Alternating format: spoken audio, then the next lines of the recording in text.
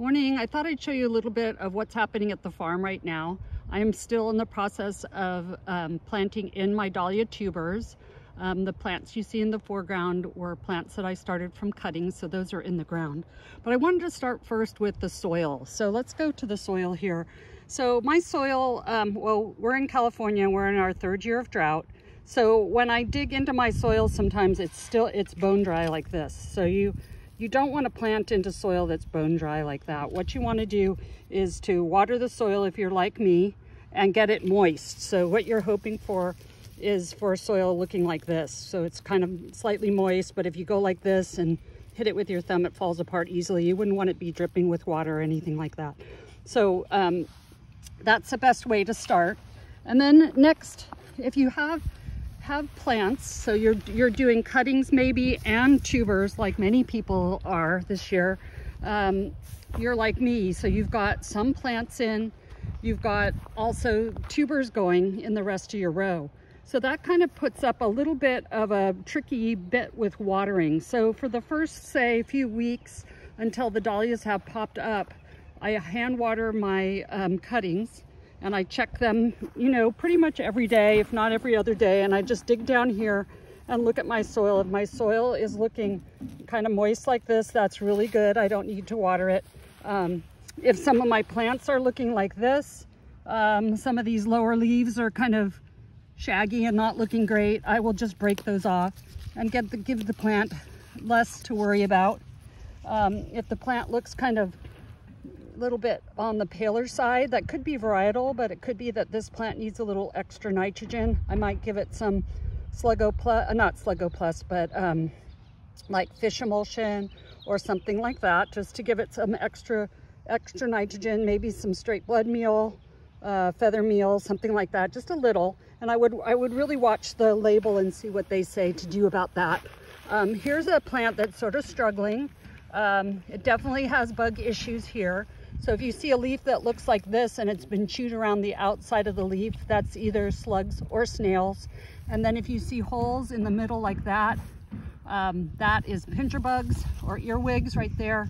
And then these squiggly lines are leaf miner. So this plant is kind of struggling. And what I typically do is I will spray with a horticultural oil to help with some of the stuff.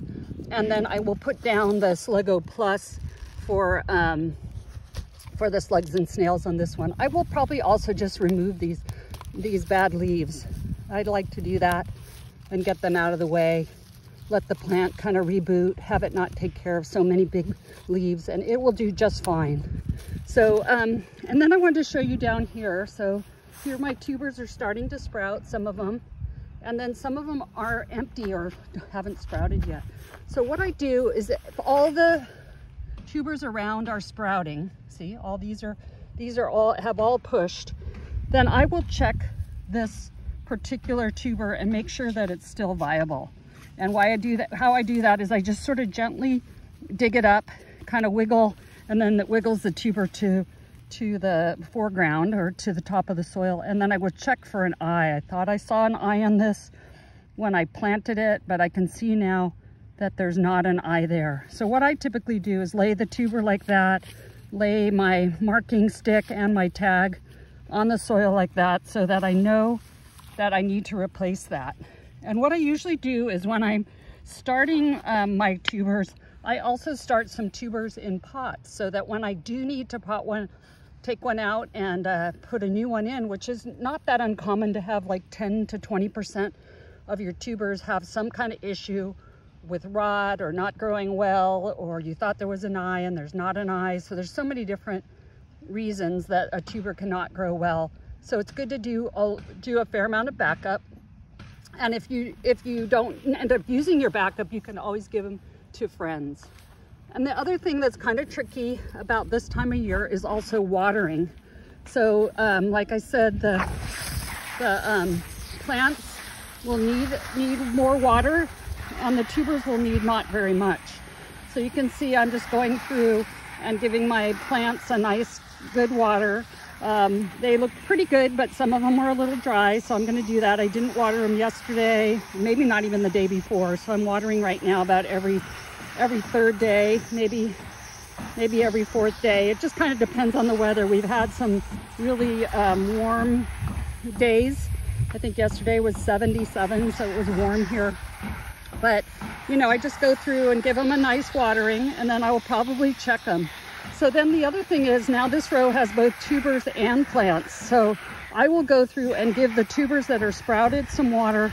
The ones that are still waiting, like this one here, I will try not to water it too much. Maybe just give the top a little bit of a spray. And that's how I do it. That's how I do it this time of year.